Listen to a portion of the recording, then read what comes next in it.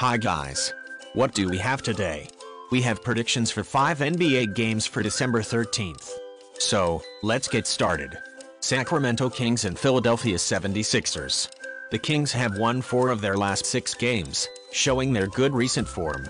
The 76ers are in great form right now, having won 5 of their previous 8 games, and they'll be going for a 3rd consecutive win today. The Kings' defense has continued to be a source of concern.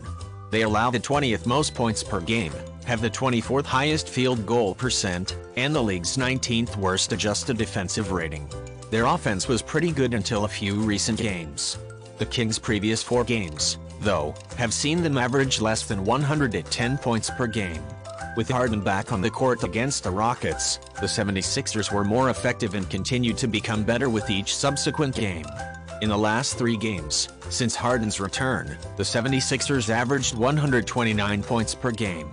From the very beginning of the season, the 76ers were strong on both sides of the court but particularly on defense.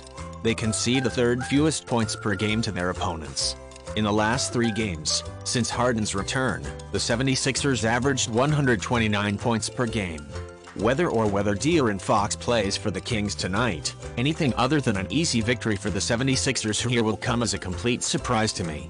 Play Philadelphia 76ers minus 4.5. Golden State Warriors and Milwaukee Bucks. The Warriors have won 6 of their past 9 games, showing their good form. The Bucks have been in great shape, winning 7 of their last 9 games, but they played horribly against the Rockets in their most recent contest. The Warriors showed that they can beat anyone when they really want to in their last game against the Celtics, but that was at home. They have been playing better in recent games, but the truth remains that they are not performing well away from home, having won only 2 road games since the start of the season, and covered the spread in only 3 of them. The Warriors play the worst defense in the league on the road, allowing 122.8 points per game, but on the other hand, they have the 4th best offense on the road, with 114.8 points per game. Regardless of the statistics, these are most likely the league's 2 greatest teams. The Bucks are good on both sides of the floor, and this is especially true when they play at home.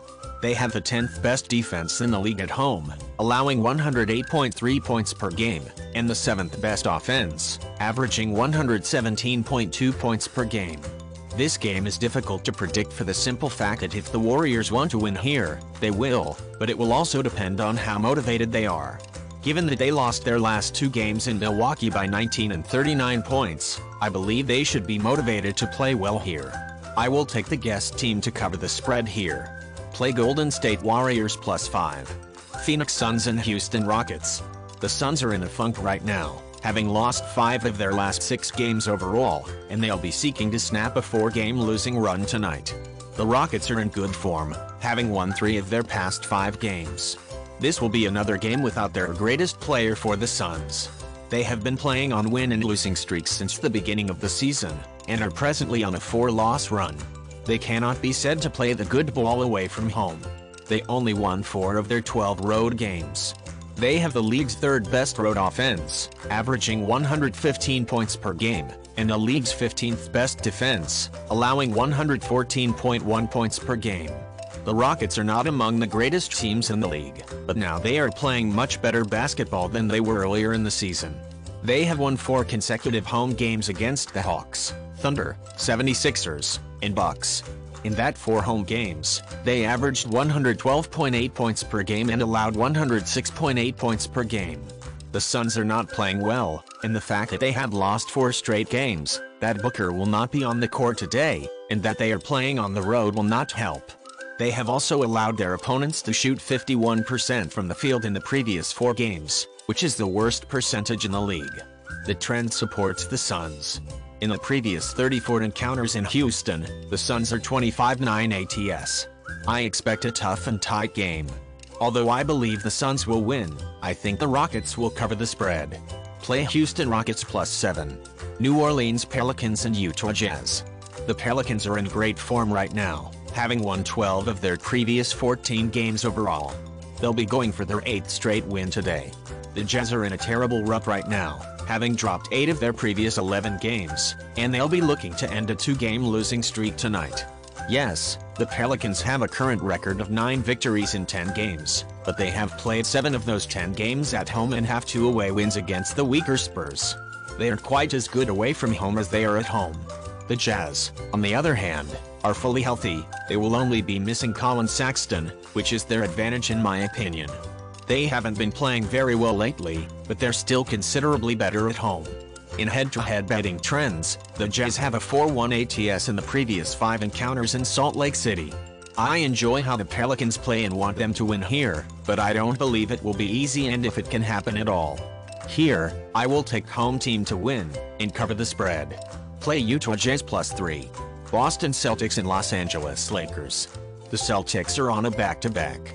They have been in great form, winning 8 of their previous 11 games, but they will be hoping to avoid a 3rd straight defeat tonight.